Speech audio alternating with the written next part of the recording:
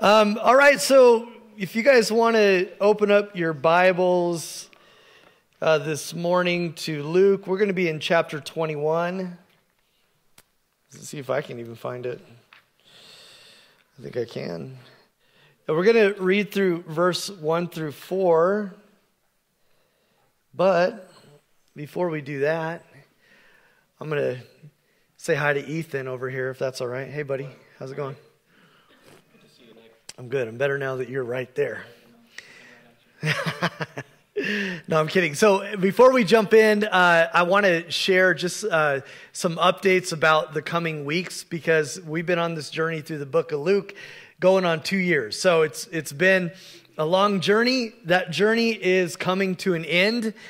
So we're really excited about that. So I kind of want to break down what to expect in the month of December here at Grassroots Revival, and especially in regards to the ending of the book of Luke. If you don't want to miss the end of this epic journey that we've been on, you're going to want to be here throughout December. And so this week we're going to, I'm not going to spoil what we're going to talk about, but next week we're going to talk about end times. So if you're interested in end times and things like that, we're going to do a whole chapter in Luke. It's going to kind of open up that can of worms. And I have an idea of where we're going to go with that. We're not going to focus on one idea of what the end looks like, but the three mainstream ideas that you know, in mainstream Christianity, what people believe about end times and the study of end times. And I'm going to break them down so that you kind of know what they all mean and let you decide for yourself what you think. I think that's fair, and I'll probably share what I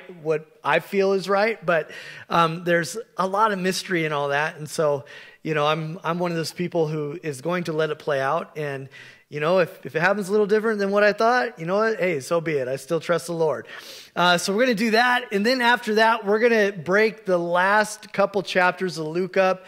So 1 week, we're going to do the Last Supper with Jesus hanging out with his guys in the betrayal. So Judas betrays Jesus. A little bit of a spoiler if you haven't, you know, heard the story.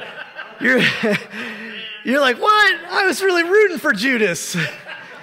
Dang it, he was my favorite disciple. I've never heard anybody say that, but I want to be sensitive to who might be listening, so sorry. Doesn't turn out so good. And then the next week, we're going to do talk about the crucifixion, so we're going to go through that. And then the following week, we're going to land on the resurrection and the ascension. So we're going to close out the rest of the book of Luke. And that's going to be the day before Christmas Eve. And so on Christmas Eve, we're having a little get-together here with some Christmas carols, some cookies and cocoa. That was my idea. It's my contribution to that, so you're welcome. And we're going to talk about the birth of Jesus. So everything has come full circle. And the last Saturday in December, we're going to cast vision for 2024. So that's December. A lot of good Saturdays that you probably won't want to miss. So I'll be looking for your faces, because I'll know that I told at least this group right here. And we'll see how serious you take what I tell you as your pastor. No, I'm kidding. Make it if you can. It'll be fun. But today we're going to be in chapter 21, verse 1 through 4, and we're going to talk about giving, because we have our annual Christmas gift. It's kind of running right now, and what that is, if you guys haven't heard about it yet, it's just once a year. I don't know if you noticed this, but Grassroots Revival isn't the kind of church that's going to hound you for your money every 5 seconds that you're here, okay? We leave that in your hands to do as God leads you to do. But once a year, we are going to challenge ourselves, including myself. So don't think I'm just talking to you. I'm talking to me, to give above and beyond what I would normally give, in my regular tithing or giving. And so we're going to talk about that a little bit today throughout this message. And the reason that we're going to talk about that is it's really nice to get a jump. Well, this is one of the reasons. Actually, we're going to talk about a deeper reason. This is kind of more of a practical reason, but it's nice to be able to get a jump start on the vision and mission stuff we want to accomplish in the upcoming year. So when I say, we're going to challenge ourselves to give more, that could be $1 more. That could be $2 more. That could be $1,000 more. It is whatever that looks like for you. It's just more. Maybe you're like, I don't give anything, so am I off the hook? No, give $1. Like give something, now or in the next month. Start somewhere. There's no judgment on any of that. It's just a challenge to go a little bit above and beyond, and finish out the year strong. But we're going to talk about, I think, a more important aspect of why giving is important through this sermon today. That's just a really practical thing, running a church and all the stuff that goes along with it. It costs money, right? So that's just real. And some of the plans that we have for the future it's going to cost money. That's the way that it is, and I can't do nothing about it. If I could, I would have by now. I would just grow the money tree right here, and we would pluck from it as needed, and we'd be okay. But the Lord has bigger plans for us in regards to money, and we're going to talk about that this morning. So, Father God, we thank you for your word, and Lord, seriously, thank you, because it is literally the steady line that we have in a world full of craziness. And it's so incredible that we have a place to go to find out what you say about something. That we don't have to turn on the news and hear somebody else's opinion, or get on YouTube and, just, again, hear people's opinions, but we can actually find out what's true. And so, Father God, we thank you for that. And Lord, we look forward to hearing what you have to say this morning. In Jesus' name, amen. Okay, so here we go. Verse 1 through 4. It says, as Jesus looked up, he saw the rich putting their gifts into the temple treasury. He also saw a poor widow put in 2 very small copper coins. Sound like pennies, right? Bless you. Thank you. God bless you. John, that's a real blessing from a real pastor right there, okay? I'm keeping it. You should. All right, let's jump back in before we started blessing each other. That's good. We can take a minute to bless each other, right? That's all right. Yeah, bless everybody in this room, not just the guy who sneezed. Although, double portion for you, my friend. No, I'm kidding. I'm not kidding. Take it. Okay, here we go. So as Jesus looked up, he saw the rich putting their gifts into the temple treasury. He also saw a poor widow put in 2 very small copper coins. Truly, I tell you, he said, this poor widow has put in more than all the others. All these people gave their gifts out of their wealth, but she, out of her poverty, put in all that she had to live on. Okay, so some really cool stuff going on here. In one of the translations that I like to read, which is the NASB, it talks about that these people are giving out of their surplus. And I kind of like that rendering a little bit better than just out of their wealth. Because when you say out of their wealth, it's like, okay, well, yeah, I mean, people out of their wealth should give. But when you talk about surplus, it's really kind of talking about this the money that they have that's the extra. It's the whatever. It's the above and beyond money that somebody might have. It sounds like a pretty good problem to have, huh? How many of you guys want that problem? I mean, I love to just give out of the surplus, and but it's not actually really costing these people something. And something that drives me crazy that you see with like the one percenters, the really, really rich people. And I'm not saying anything bad about these people, so don't hear what I'm not saying. I'm not trying to throw shade on people with money. I don't think that. I do believe that the Lord, prospers people, and I'm not trying to create a theology around being poor. Not doing that. But what drives me crazy is when I hear about billionaires giving $10 million to charity. And then everybody pats them on the back like they are giving so much money. And I'm like, they have $130 billion. They gave $10 million away. Like they could give away $30 billion and probably solve a ton of world problems, but they don't do that. They don't do that. They give away $10 million or $8 million. And listen, I'm glad that they do. I'm just saying it always kind of bugs me that it's looked at as like some amazing thing when it's like, I don't know, they might be doing that just to get like their a tax break or something. You know, I don't know the reasoning. I'm just saying that scenario reminds me of what Jesus is talking about, is that you got all this money and sure you give some away because it honestly doesn't really make much of a difference at the end of the day. And from the scripture that I'm reading, it sounds like these people feel pretty good about giving from the surplus, because here you got somebody adding 2 cents and here's this person dropping in, you know, I don't even know, $1,000 or whatever. And Jesus is saying, you know what? There's actually more value on the person who they gave less, but they actually gave more, right? And that's to me, I mean, it's so just the kingdom of God. So many things in the kingdom work, you know, opposite of how we would want them to work. Because for us, we would be like, no, more is more. I don't care how much that poor person gave. I gave $10,000, right? That's really easy to fall into that mindset. But I love that Jesus is like, he's not even putting the value on the money itself. He's putting value on the heart that is behind it. So you could give, you know, $1 and you might say like, well, I only have $1, but Jesus is like, oh my gosh, he's up there in heaven gathering the angels and they're looking down. It's like, he gave $1. Oh my, he only had 10. He's got 9 left, you know, and that's the kind of value that God puts on things. It's always the heart behind it. It's not the amount. I think that's cool. You know, giving, you know, large amounts or whatever, I'm not saying that's a bad thing either. I'm not saying that you shouldn't, you know, give what the Lord puts on your heart to give. But if you're just giving the money that you don't care about anyway, bless you. Oh my gosh. Dad, we got a lot of ministry to do after service here. Wow, a lot of blessings. So you be ready. But it's not about the amount, it's about the heart behind the giving. And that's what Jesus is pointing out. He's like, wow, look at that.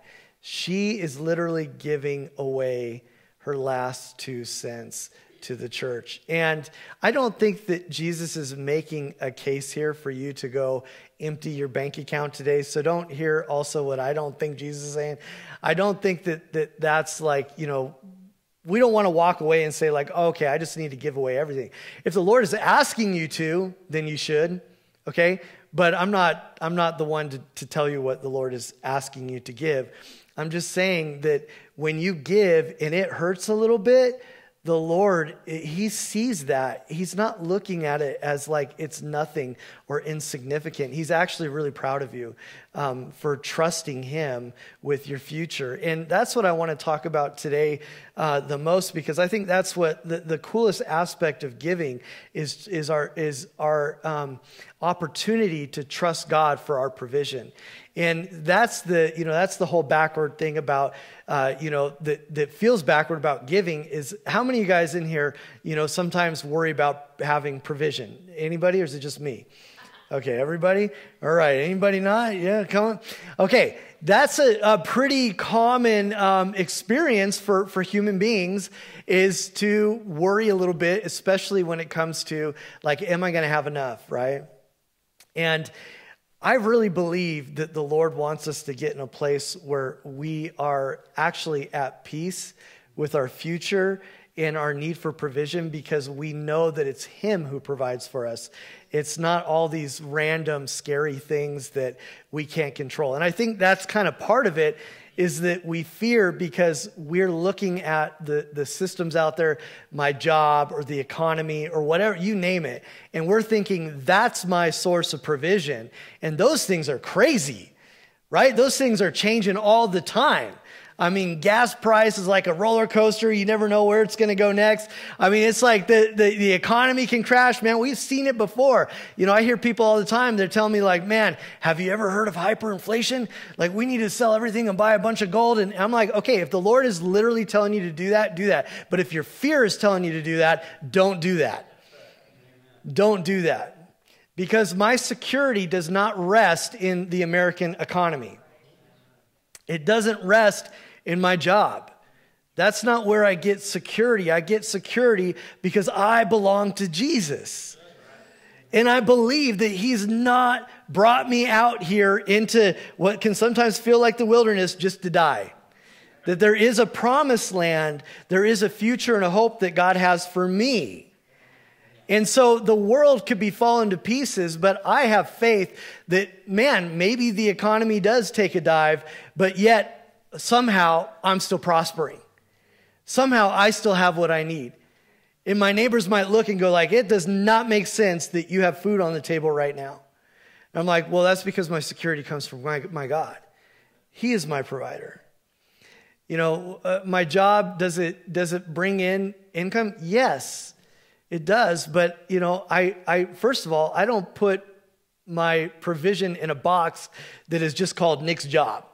I've seen finances come in ways that were not related to my job enough times to know that God can make up the lack anytime that he wants.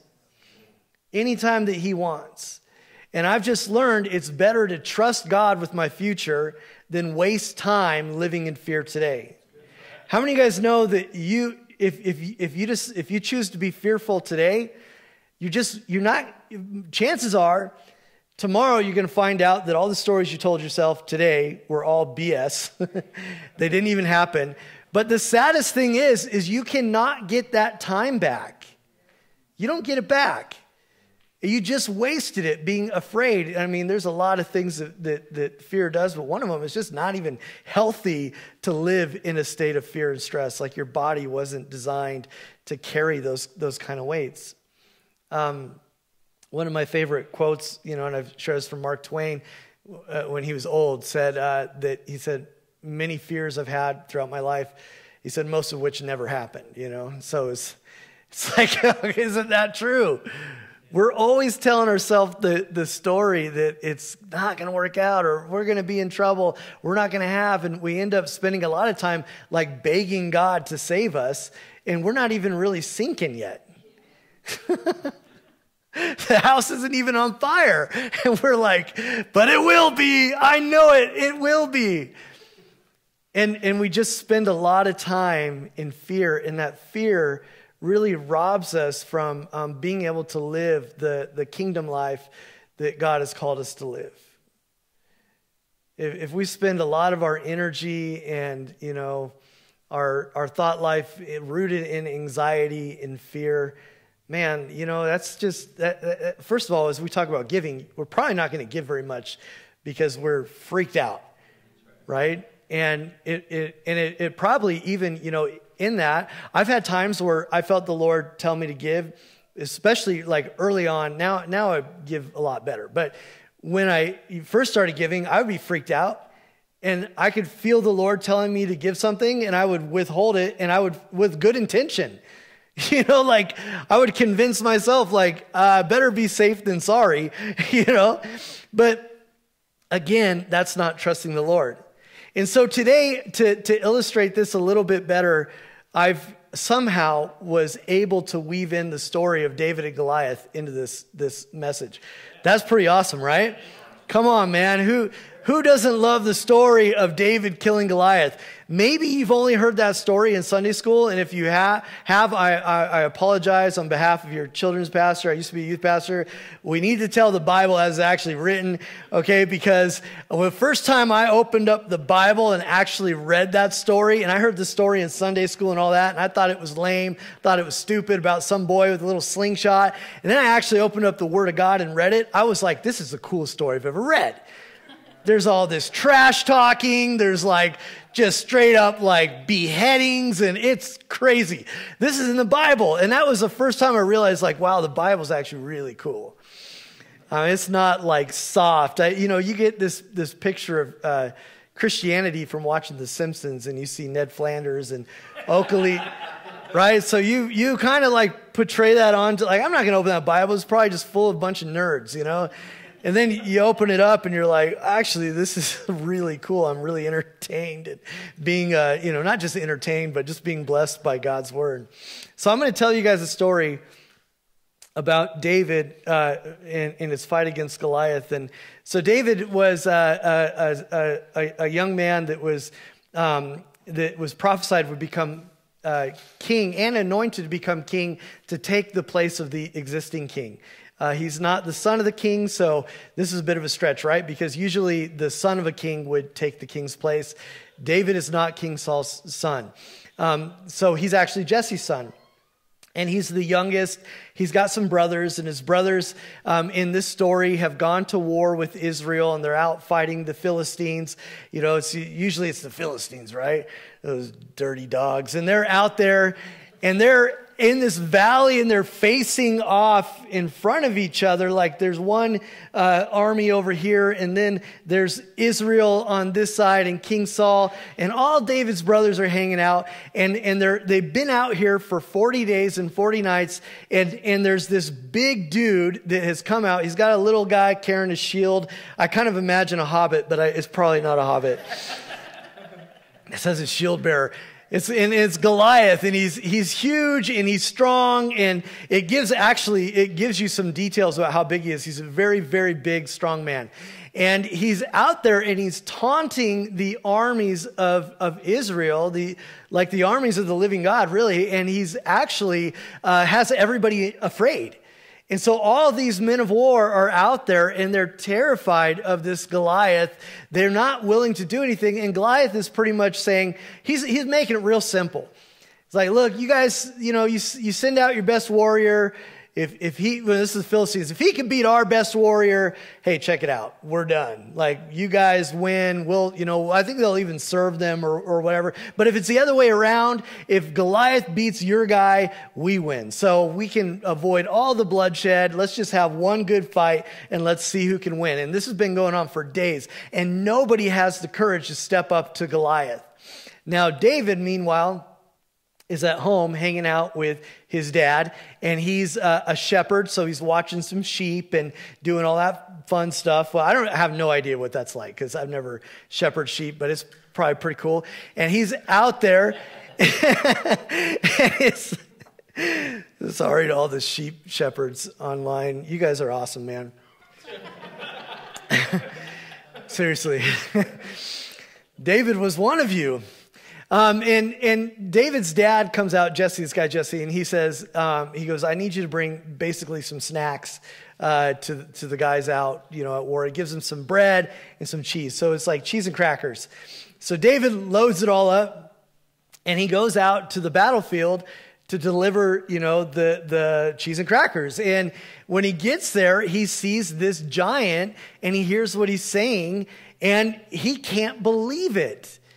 He cannot believe that there's this giant taunting the army, God's army, and nobody's done nothing about it. So he shows up and he starts asking questions. And King Saul is also like, hey, if anybody will step up and handle this, you can have one of my daughters. There's some prizes. Man, I wouldn't want to be the daughter of a king. That's how they always sweeten the deal. Listen, man, I really need some help right now. And if you don't just want to help me for money, you can also have her. She's like, oh, no, don't do it. So David's interested. He's like, okay, so we get the daughter, we get some prizes, and all we got to do is kill that guy. That seems easy enough. And Saul ends up hearing of it. Actually, his brothers hear him first, and one of his brothers tries to tell him to shut up. So he's got these big brothers there, and they're like, what are you doing, man? You just come out here to see a fight? Well, David, at this point, he is the fight. Come out to see a fight. Literally, nobody's fighting. They're just standing around scared. And so he comes up and he gets called up and he talks to King Saul. And I'm going to read some of this to you. So this is in 1 Samuel 17, 33 through 37. And King Saul kind of like, hey, are you sure that you can even do this, right? Because nobody feels up to the task. And so it says that Saul replied, he says, you're not able to go out against this Philistine and fight him. You're only a young man, and he has been a warrior from his youth. But David said to Saul, your servant has been keeping his father's sheep. When a lion or bear came and carried off a sheep from the flock, I went after it, struck it, and rescued the sheep from its mouth. When it turned on me, I seized it by the hair, struck it, and killed it. This is awesome. I'm telling you what, man, if some lion came and tried to get my dog, I have dogs, so I'm a dog herder. If I might just be like, dude, good luck. I'm not gonna. I hope you can fight. But David goes out, he's grabbing these things by the hair and killing them. He says, your servant has killed both the lion and the bear.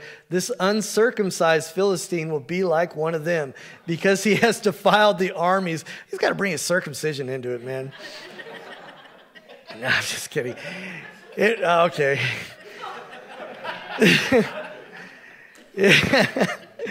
It was part of the law back then. It wasn't just, there wasn't just some prejudice against. Anyway, it doesn't matter now. I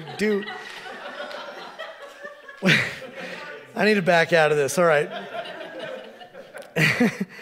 He said, this uncircumcised Philistine will be like one of them because he has defied the armies of the living God. The Lord who rescued me from the paw of the lion and the paw of the bear will rescue me from the hand of this Philistine. Saul said to David, go, let the Lord be with you. So what I want to point out here is that David in this picture, and you're wondering, how does this have to do with giving? Well, this has to do with trust. And I think that giving has to do with trust. And here is David who shows up and he sees this enemy of the Lord, and he rises up and says, you know what? I've had victory in my private life. The Lord has been faithful to me. Man, I have faith that I can take out this guy too, right? There's little Jackson right there. Hey, big Jackson, there's little Jackson. Glad you guys had a chance to meet. And I just love it because, as we talk about giving a little bit extra today, and maybe you've never gave, or maybe, you've given a little bit and you feel like, hey, maybe I can give a little bit more, that David had his trust was built in the small things. His trust was built by taking risks with the Lord in the things that, in comparison to what he's about to do now. I mean, wrestling bears and lions. Okay, don't hear what I'm not saying. I don't think that's that small of a thing. But to David, it was just kind of something he did. And it's interesting because he doesn't put his trust in himself. He puts in his trust in God's ability to give him victory. And that's what I really love about this, is that he is trusting God for the victory. It's not showing up like, well, I'm just so strong, of course I'm going to win. No, he's like, no, it's I've seen the Lord come through for me before. I believe he's going to do it again. I actually think this ties into giving really well, because I can tell you that as somebody who tithes and gives, I've seen the Lord show up time and time again and bring victory into our life. I've never seen him leave us hanging, right? And a lot of times I think that's where our trust is built. It's through the small victories that actually lead us to be able to, maybe trust God to do more or give more, right? David is about to put, we're talking about money. David is about to put his life on the line. He's about to put, and here's what's interesting though. I think some of us would be like, oh yeah, I'll do that. But then when it comes to money, we're like, I don't know about that. And that's kind of an interesting thought. I think, a lot of times you'll talk to people and be like, oh, I'd love to just lay my life down for the Lord. I don't care if they take my life. And it's like, what about your checkbook? Okay. Was not my life enough? You want my money too? Come on, too far. Because I'm going to take it with me anyway, right? I need that. No, you can't take it with you. But he's about to lay it all down. If the Lord doesn't come through on this one, he's not just going to have empty cupboards. He's going to have, he's going to die. And verse 42 through 58, let's read a little bit more. It says, he looked David over and saw that he was little more than a boy. So he's not very old. He's glowing with health and handsome. That's nice. And he despised him. He said to David, am I a dog? Okay, so this was, this is Goliath. So sorry, let me get you back. He's going out now to fight Goliath.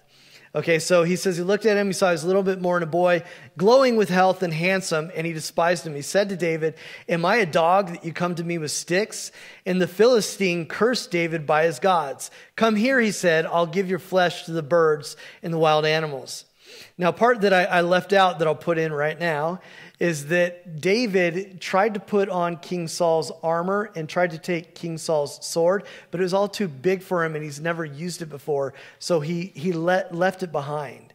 So he didn't even bring out any protection. In fact, he brought a sling with him and he picked up some stones. These, they were probably big. They weren't just little tiny rocks, but these stones. And his idea is that he's going to whip these around. A sling, it's a long piece of leather, and they whip it, and then they would hurl it at something. So David has gone out here to meet this guy without even any armor. So even more so, his life is on the line. If he gets struck, he's got nothing to even protect him. I mean, he really trusts the Lord, because listen to what he says. He says, David said to the Philistine, "You come against me with the sword and spear and javelin, but I come against you in the name of the Lord Almighty, the God of the armies of Israel, whom you have defied. This day the Lord will deliver you into my hands, and I will strike you down and cut off your head." See what I mean? I told you the Bible is cool. "This very day I will give the carcasses of the Philistine army to the birds and the wild animals, and the whole world will know that there is a God in Israel. All those gathered here will know that it is not by the sword or spear that the Lord saves, for the battle is the Lord's, and he will give all of you into our hands." Amen. So you see, like, David's not going out there in his own confidence. He's literally going out there in the confidence that the Lord will show up in power. I love that. And he is confident. Hey, side note, did you notice that he didn't stop and have a prayer meeting and try to get confirmation from 20 people before he went out? Anybody, right?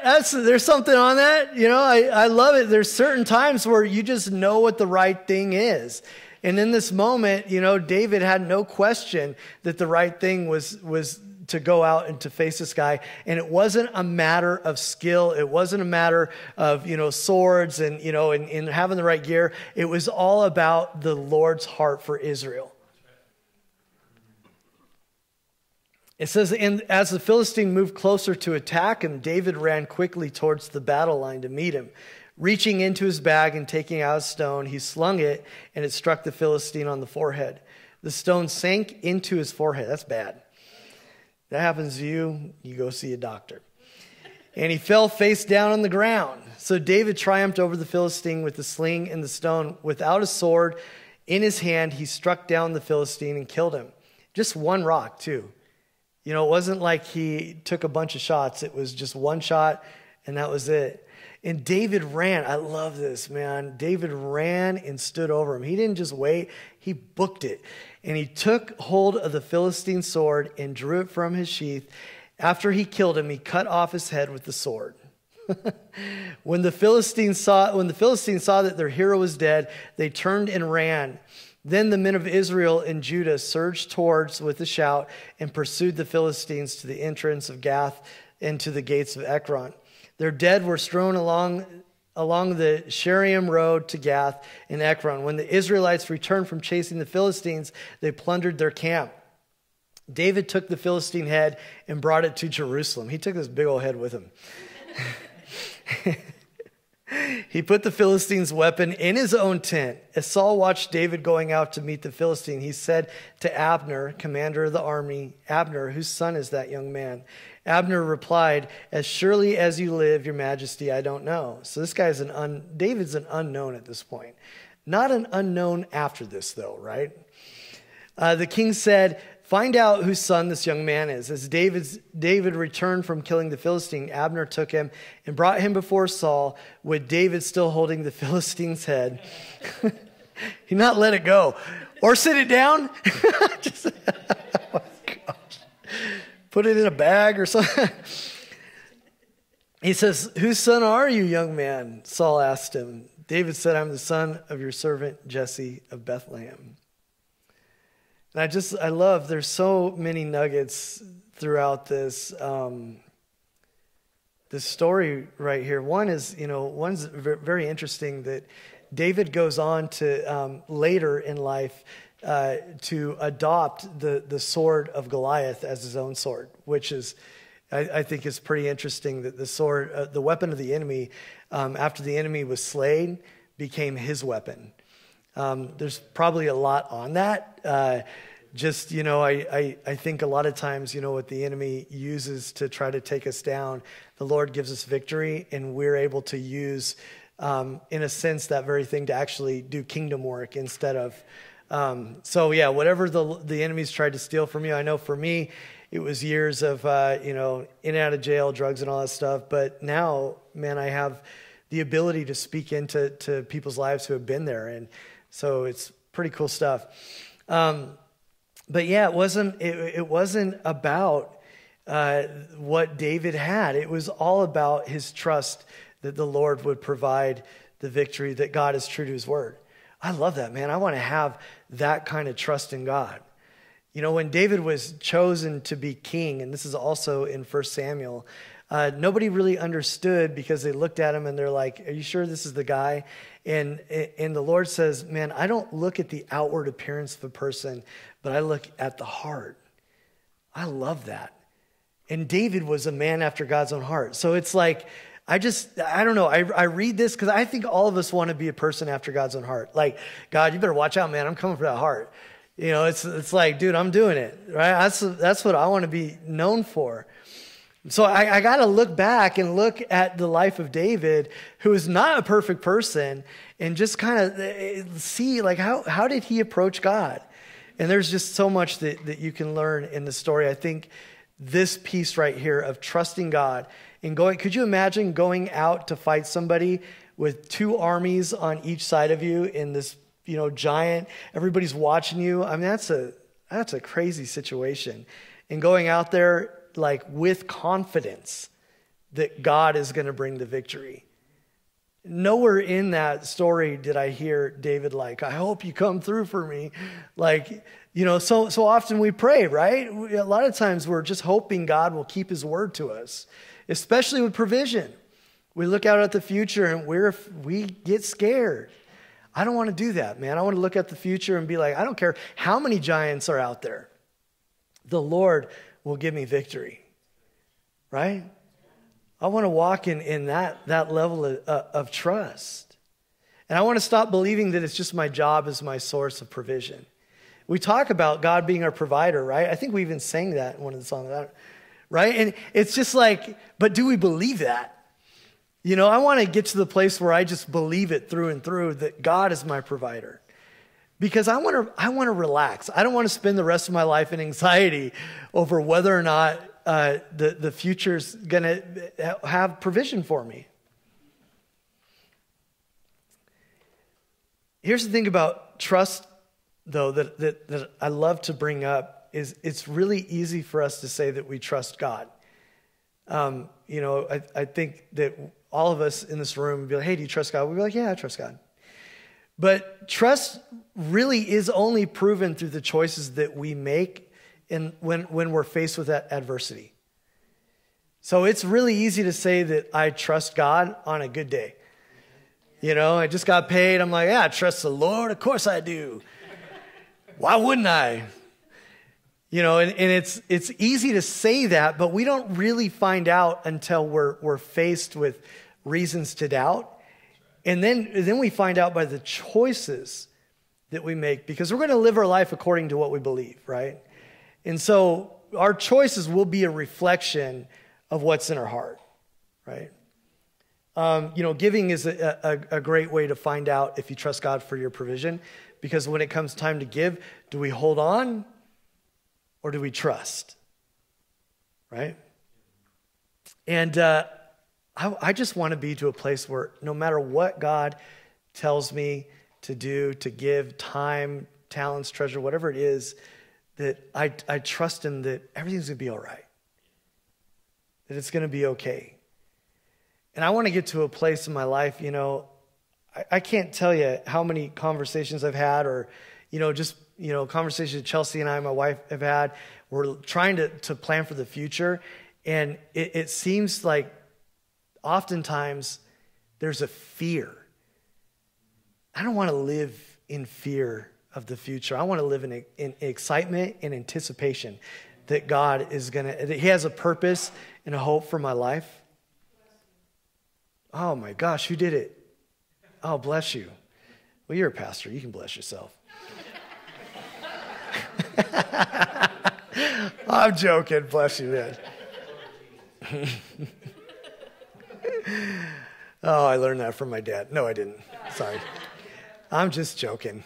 And then, okay, so here's one of the other things about David's story that I really loved is that his breakthrough became breakthrough for other people. So David went and took out the giant, and as soon as the giant fell, the army of Israel, they rose up in courage, and they chased away the army of the Philistines, killing them along the way. And so it was this breakthrough that was started really with a personal breakthrough for David as he was a shepherd, and seeing the Lord show up and keep his word to him and keep him safe and keep him alive and keep him provided for, that led him to have confidence against Goliath, that the Lord would keep him safe, that the Lord would give him victory. And all the people that were watching, that were terrified, saw what the Lord did in one person's life, and they all rose up in courage and believed that God would do it for them too. So my point is that if we don't step in to taking risks with the Lord, we might be robbing somebody else of their breakthrough. Because they might just be waiting to hear your testimony or to see what the Lord did in your life so that they can feel like they can do it too. And they chased him along the way. They killed him and they took all their plunder. I mean, it was a great victory. It was a great victory. So my encouragement this morning, is in regards to giving. My hope in my heart is this. It's not just giving, that each of us would take from this story and say, you know what? Maybe it's better to trust than to fear. Maybe it's better. Maybe it's safe to trust. Maybe it's safe. Maybe God will come through. Maybe I don't have to be afraid today. Maybe I don't have to leave here full of anxiety and worry and doubt. Maybe it's okay. Here's a big one. Maybe it's okay for me to let my guard down.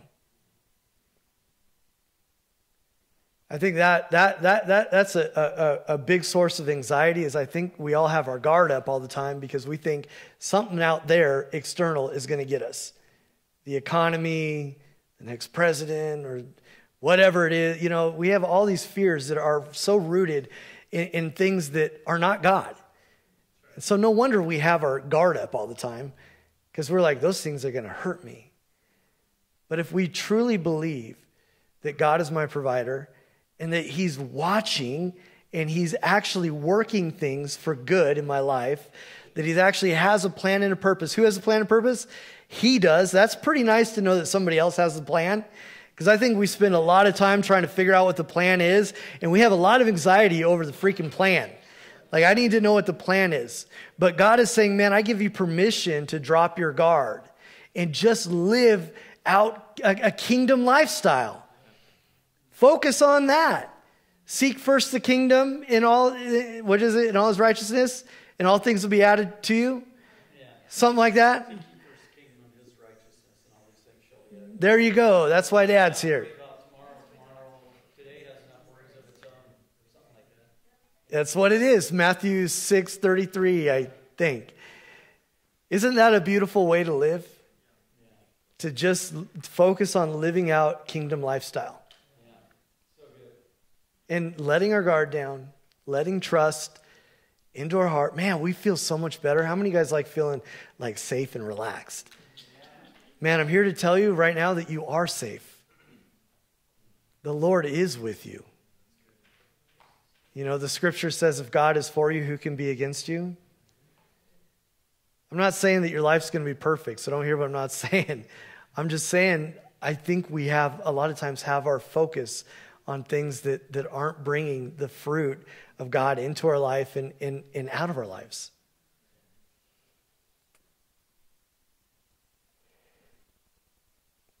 For next year, Grassroots Revival, man, we have a lot of, I would say, hopes and dreams for the future of this church. A church that has only been around since 2020. Started at a time where most people were like, don't start a church. You can't even meet. We had some meetings, okay? But here we are almost 4 years later, and it's pretty incredible to see what God has done. And next year, there's a lot of stuff that we would hope to do, but we're not going to be able to do it without money or extreme favor. So there is extreme favor too, because sometimes people are like, hey, you want a building? Why don't you just use this building? But it's going to take all of us to really get to a place where we are sustaining and thriving as a church. It takes a family doing church family together to not just come and be blessed by a good message and a good word, which is good, but to also participate in the forward movement of the church. One of the things we really want to do next year is we want to get our own building. We want to have a place where we can do classes during the week, a place where people can come and connect during the week, a place where we can maybe even, have a daycare or something and help take care of kids so parents can go to work and know that their kids are in a safe place with people who aren't teaching them crazy things, right? I mean, strangely enough, that is a worry that you have to consider now. We want to do missions. We want to send more people to Moldova. We want to, explore what it looks like to have a long-term presence in a foreign country. That's pretty amazing. We've been in talks about starting a school of ministry. We want to do a school of ministry, a grassroots school of ministry, and have a place for people to come and learn how to do ministry and be taught by people that have done it, that have experience. We want that real bad because, I'm really passionate about building leaders up from within. I don't think there's a person in the room that can't do what I'm doing and maybe even do it better, right? Because I say a lot of things that we might have to cut out of the video later. You might not have that problem. We want to start small groups. We want to get, some little home church action happening and continue to build community. We want to do special events for Revival House. We got guys that are on fire for the Lord and choosing a life of discipleship. And we want to be able to send these guys to conferences and continue to pour into their lives while they're with us.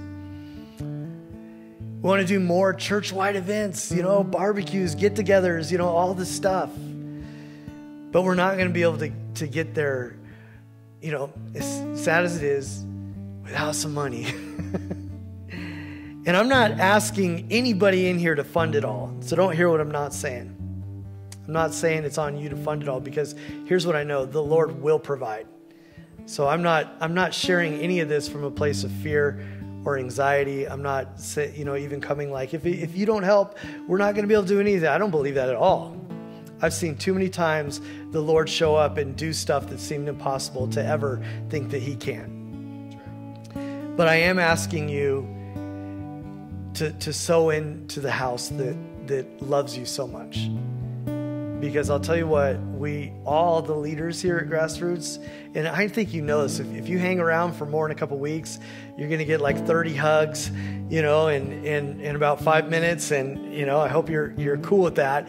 But we really love each other, and we really are praying for each other, and we really do want to bless each other's lives. And so that's really more of my heart, is that we all lock arms together and we all participate as a church family together. And like I said, I give, you give, we all give. So nobody's asking for just a handout. We're all participating together.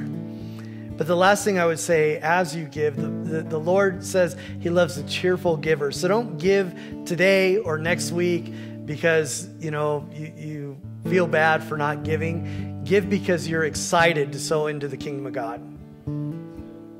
That you're excited to see what the Lord will do in and through this local church. Because we got plans and we're going places. We got, our eyes set on giants that we want to slay.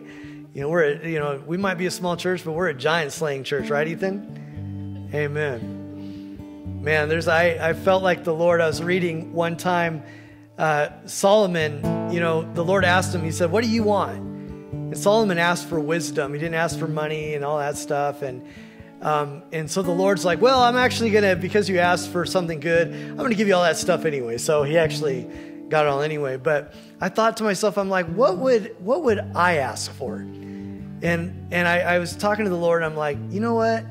I just want the head of the giant. That's it.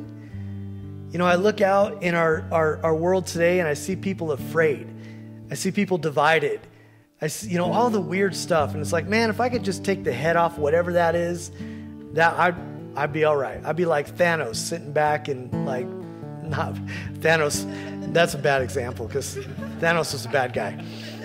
Imagine a really good version of that didn't kill half the universe. Oh my goodness.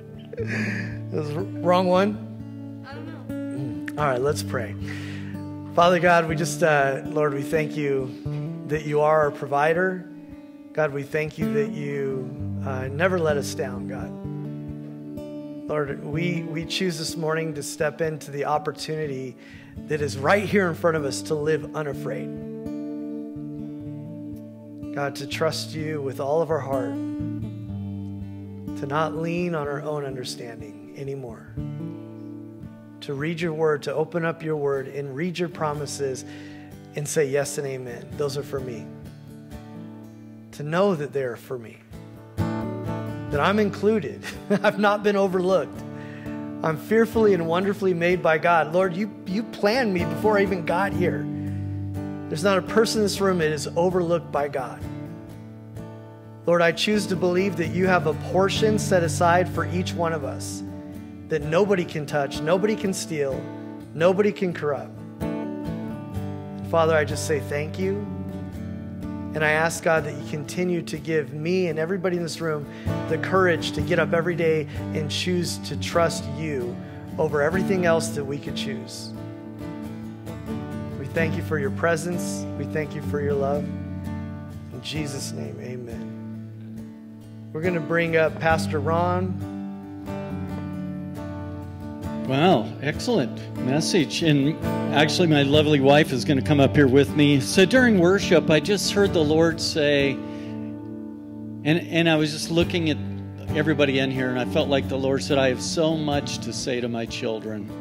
Would you stand in the gap this morning and help me to speak through you? And I'm not saying I'm perfect, and we're not perfect in everything we hear. The Bible says we prophesy in part, right?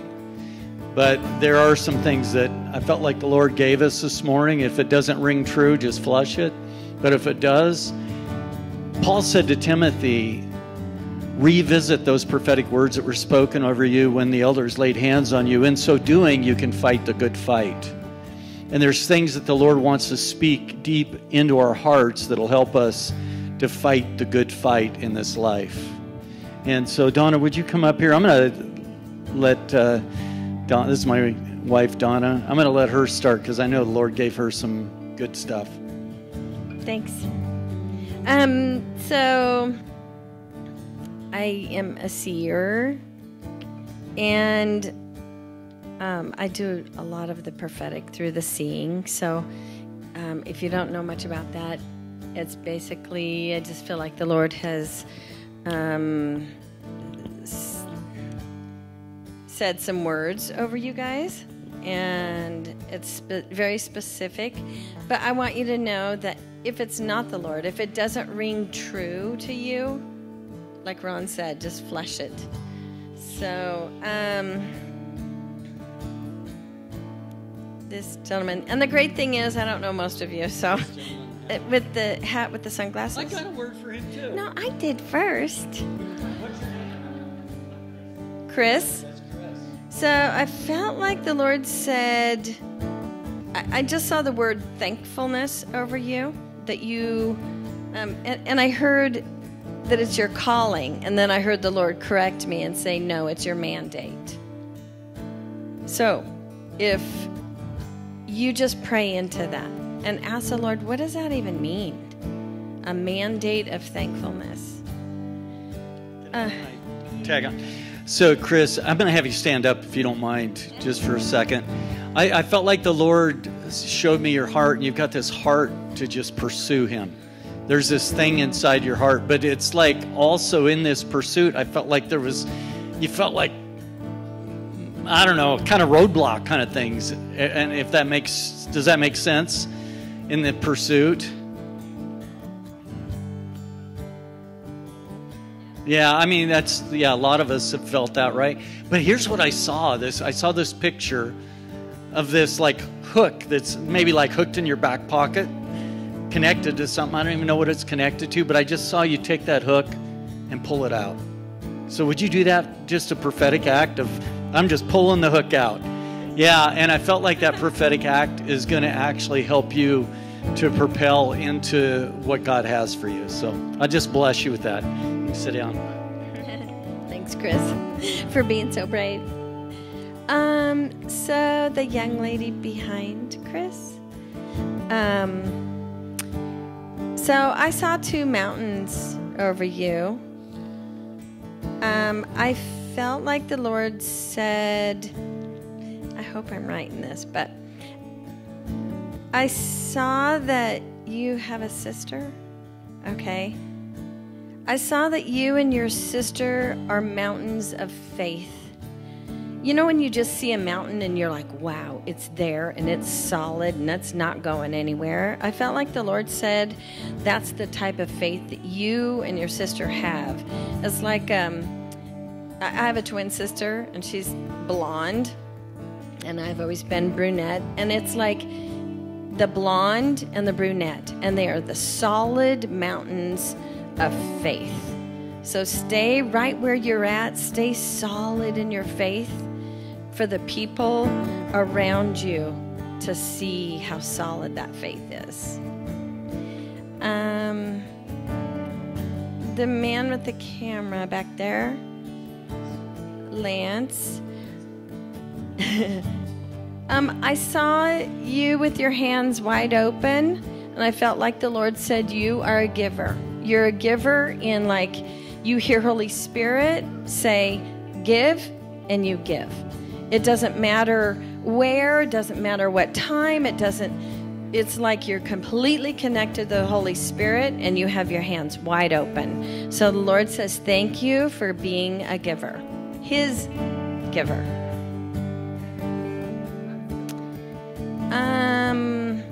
Okay.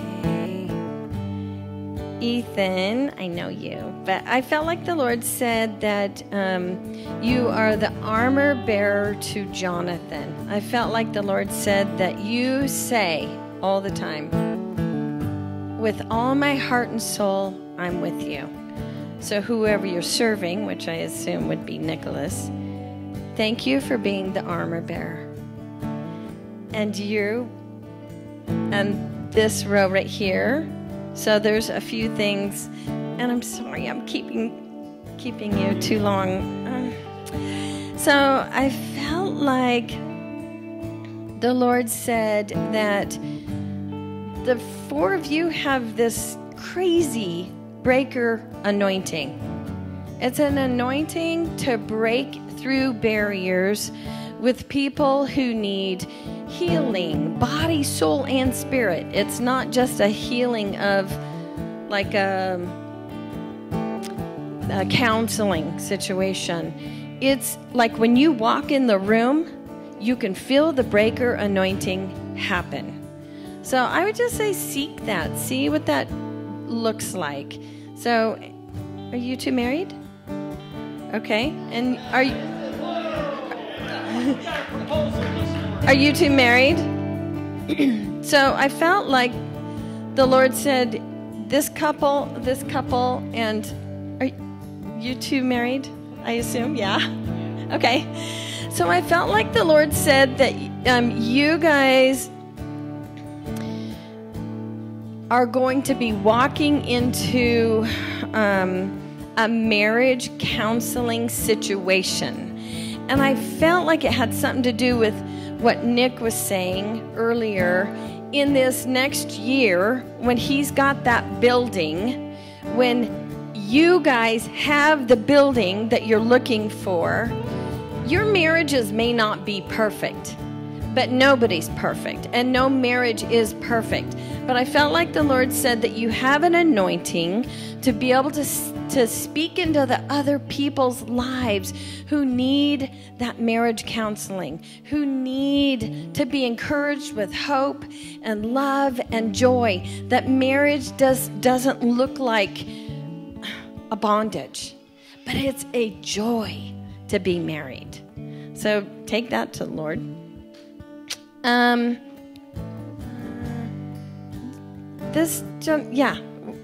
felt like the Lord's, I saw the word traveler over your head. I felt like the Lord said that the traveling is like what you like to do. It's like a passion of yours. And I saw you actually traveling to different mission fields. It's not your typical, let's go to Africa and be a missionary. It's like out of the box traveling. It's out of the box missions that you're able to just go into these places. So these footprints, they're actually not your footprints, they're the Lord's. So I would just say be brave and ask the Lord, where do you want me to go to next? Where's my next mission? Oh gosh.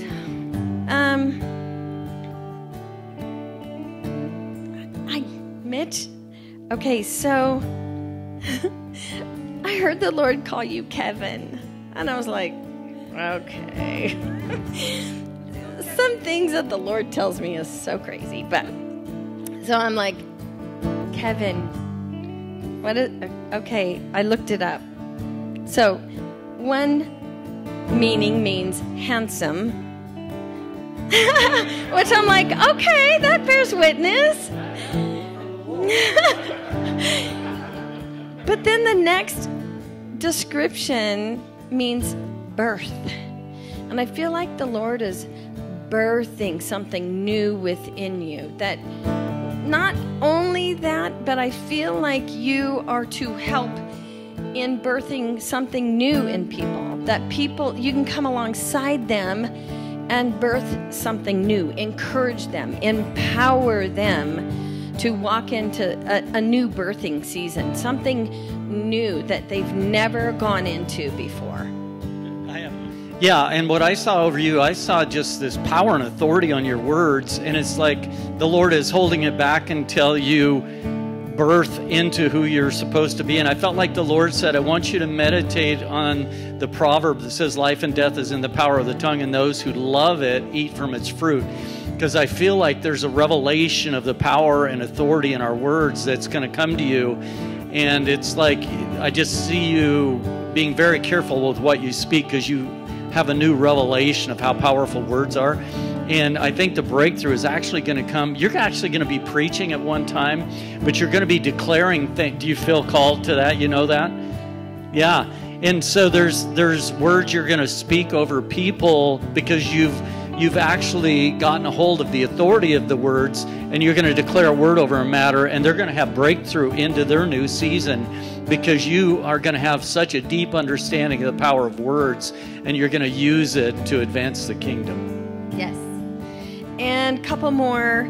Okay, the baby boy you're holding, your son, right? I felt like the Lord said that he is a true worshiper, that he actually was created within your womb to worship him. So I would say, just pray into that. If that rings true, start empowering him to do so.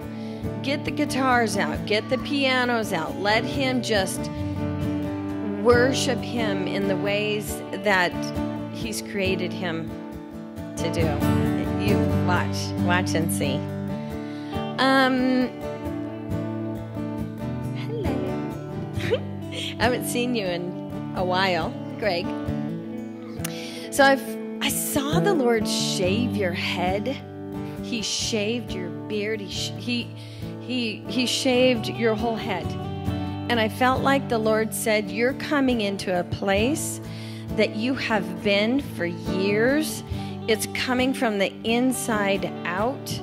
And I felt like the Lord said that he is doing a new thing in you, that it's, I saw your head like pointed down, but after the shave, I felt like your head was lifted up.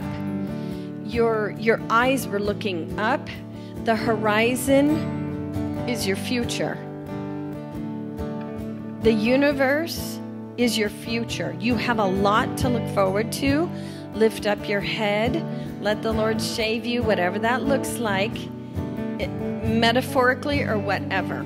But I feel like the Lord, I just want you to be able to look out, look forward into something that is so much bigger than you think.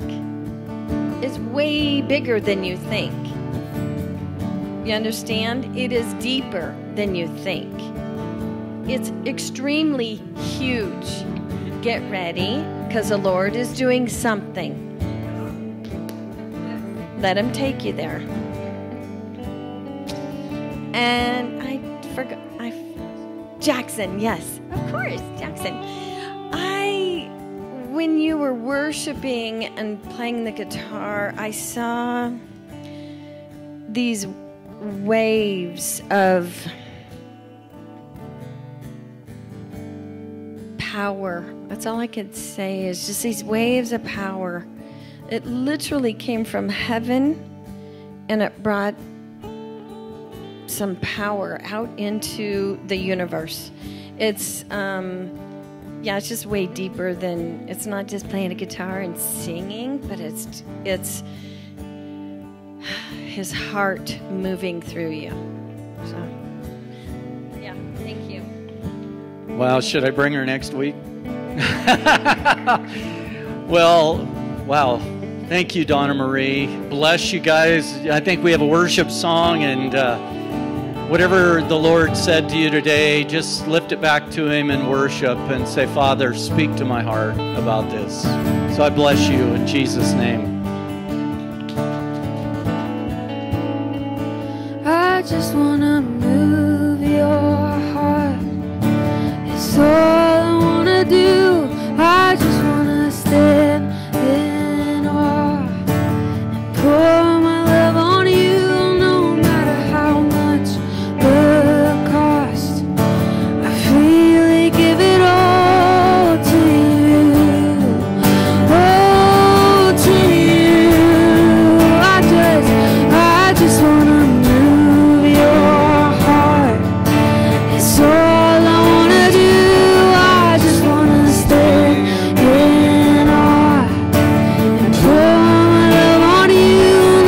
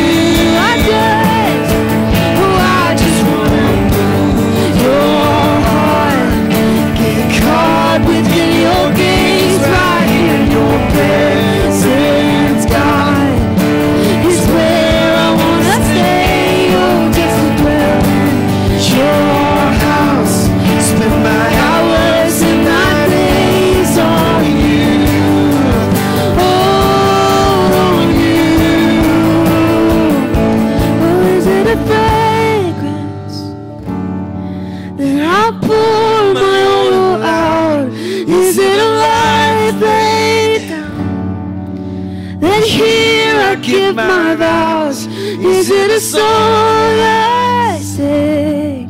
Then here's every melody. Just tell me what moves.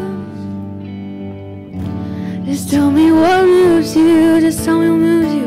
Just tell me what moves you. Tell me what Tell me what moves you. Tell me what moves you. Tell me what moves you. Yeah. Tell me what moves you. Yeah. Tell me what moves you. Oh, what moves you. Yeah. Just tell me what moves you. 'Cause I live to move you. 'Cause I live to move you. I just wanna move your heart. It's all I wanna do. I just wanna stay in awe and pour my love on you, no matter how much it costs. I freely give it all to you, all to you. Oh, I just wanna move your heart. Get caught between your gaze, right here in your presence, God. It's where I wanna stay. Oh, just dwell in your house. Spend my hours and my days on you. Oh, you. 'Cause I live to move you. Just tell me what moves you. 'Cause I live to praise you, Lord. Oh, just tell me